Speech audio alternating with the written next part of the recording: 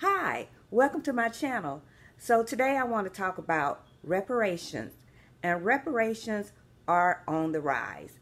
And I just want to first tell you guys what reparations are, just in case you don't know. And so I looked it up in a dictionary, and so it says that reparations is the making of an amends for wrong or injury done, or something done or given to make amends. Usually reparations comes in a form of compensation in money, material, labor, etc. And this is paid out to the person that have been done wrong. Now, in the kingdom of heaven, there is a form of reparations. And I just want to tell you guys how that plays out in the kingdom of heaven. So, in the kingdom of heaven, it says in Genesis 6:7-9, "Do not be deceived, God is not mocked. For whatever man sows, that he will also reap. For he who sows to the flesh will of the flesh reap corruption, but he who sows to the Spirit will of the Spirit reap everlasting life.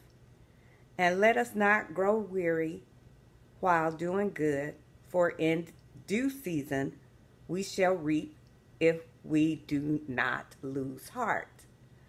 So also in 2 Corinthians 9:6 it says it's about being a cheerful giver. And it says, "But this I say, he who sows sparingly will also reap sparingly, and he who sows bountifully will also reap bountifully." So I'm sure you guys, if you watch the news, you've already heard of people wanting reparation for being in slavery. But guys, God has already done the reparations. And he does it constantly in people's lives. And that's where the sowing and reaping comes into play.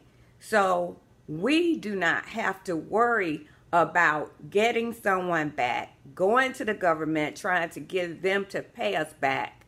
God has already paid people back for what they have done. He's paying people back for what they're doing today. If they are doing something wrong, if they are doing something wrong to themselves or to someone else, they are going to have to pay the price. They're going to experience uncomfortable consequences for doing those things. And it doesn't always come in monetary values like the dictionary says, like the earthly people say. It can come in a form of somebody getting sick because they've done somebody wrong. It can come in a form of, maybe they got a cheating wife or a cheating husband, or maybe their children are on drugs, or maybe they're sick in their bodies. I mean, the consequences are endless to what God can do to that person to allow that person to reap what they've sown. And also, on the reverse, if we sow good things, then we will reap good things. And that can come in some of the same forms. Yes, it can come in in a monetary version, but it can also come in good health. You can have plenty children that loves you. You can have a good spouse. You can have a good job where you're very passionate about it. It can come in all kind of different versions. It doesn't have to be monetary wise or property wise. So guys, you do not have to use your willpower and your own energy to pay people back for what they've done to you. Trust in the Lord. Take courage in Him.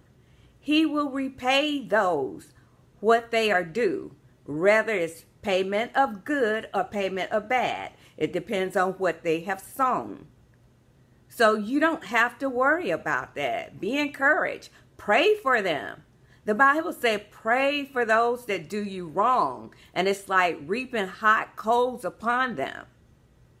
So we pray for them because we would want people to pray for us, because we know everybody has done somebody wrong along the way in their lives. And we would want God to have mercy upon our soul. Therefore, we look at them the same way. This person is, was controlled by sin. And, they don't know. Sometimes you're unconscious. You're not thinking that I'm being controlled by sin, that Satan is having his way in my life. So you pray for them. You pray that they will get saved, that God will get a foothold in their lives, and they will be saved, and he will save them, and they will live to his glory. That's what you pray. And when you do, that helps you out. That helps you not become bitter, and you will have a better life. Bitterness brings on stress, and that can make you sick because you're harboring bad feelings against someone else. So put it in the Lord's hand. Let him take care of it. Cast your cares upon him, and you don't have to worry about that. And that makes for an easier life. So with that being said, I also want to add this. At the end, we know that this world will eventually end. And there will be a big reaping and sowing at that time. So if you have not accepted Christ, you will reap hell's fire damnation. But if you have accepted Christ, you will reap heaven, where we will be up there praising the Lord.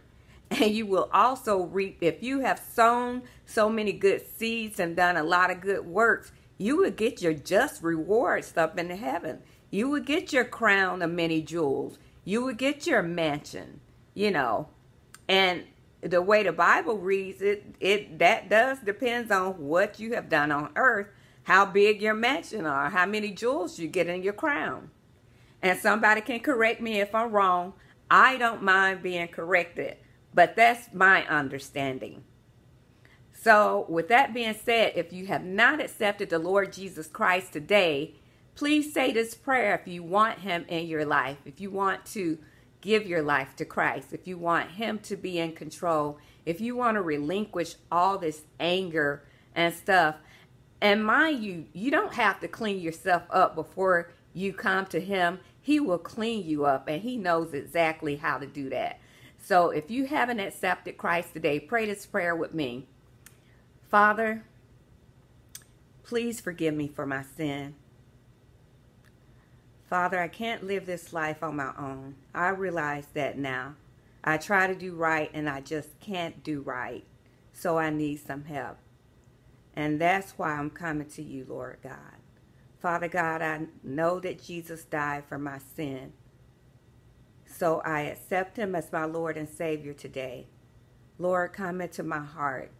Take control of me. Have your way today. In Jesus' name.